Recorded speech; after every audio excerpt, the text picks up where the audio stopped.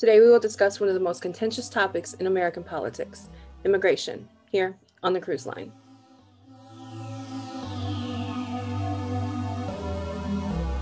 Hello and welcome to the Cruise Line, brought to you by Tour Productions. I'm your host, Erica Cruz. And I'm Jason Nichols. After both parties took a hard line on unauthorized immigration in the 1990s, Democratic Illinois Senator Dick Durbin and Orrin Hatch, a Republican senator from Utah, came together to introduce the Development, Relief, and Education for Alien Minors Act, also known as the DREAM Act, or S-1291 in 2001. It provided the right to work and a pathway for legal permanent residency in the United States for unauthorized immigrants who arrived as children under the age of 16. In order to qualify for the DREAM Act, one would have to have proof of U.S. residency for 5 consecutive years, be between the ages of 12 to 35, and not be deportable or in temporary protective status.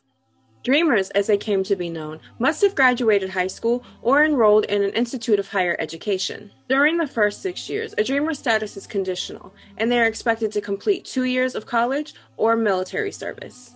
Dreamers who attend college would not be eligible for Pell Grants, but could receive work-study or student loans.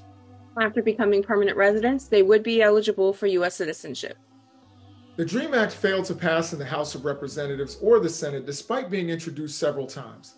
In 2007, the DREAM Act got 52 votes in the Senate but failed to surpass the 60 votes necessary to break the filibuster. The House of Representatives passed the DREAM Act in 2010 with the support of then-President Obama, but again failed to reach 60 votes and was subject to the Senate filibuster.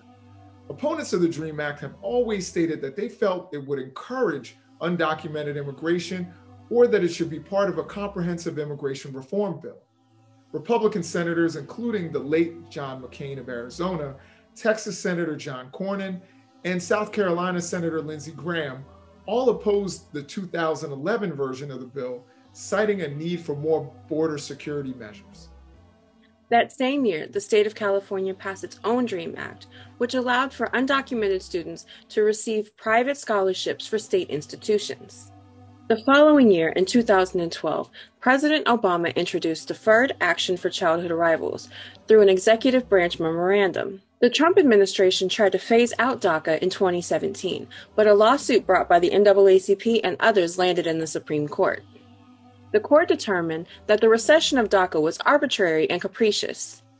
Senators Durbin and Schumer teamed up with Republican Senators Flake and Graham to propose the 2017 DREAM Act, which also died in Congress.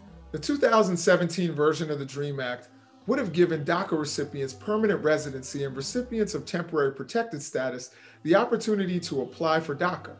Currently, Congress is working on the Farm Work Modernization Act, which could legalize up to 325,000 undocumented immigrants who work in agriculture. It gives farm workers the pathway to a green card. The bill passed in the House with a vote of 260 to 165 in 2019. Another iteration of the DREAM Act, called the Dream and Promise Act, is currently being considered. It's not quite as expansive as the U.S. Citizenship Act of 2021, but covers more people than the original DREAM Act and could very well garner the 10 Republican votes needed to pass in the Senate. That's all for us here on the Cruise Line. Go ahead and hit like and subscribe below. If you have any topics that you think we should cover, go ahead and drop them in the comments. Thank you for watching. Stay safe and wear your mask.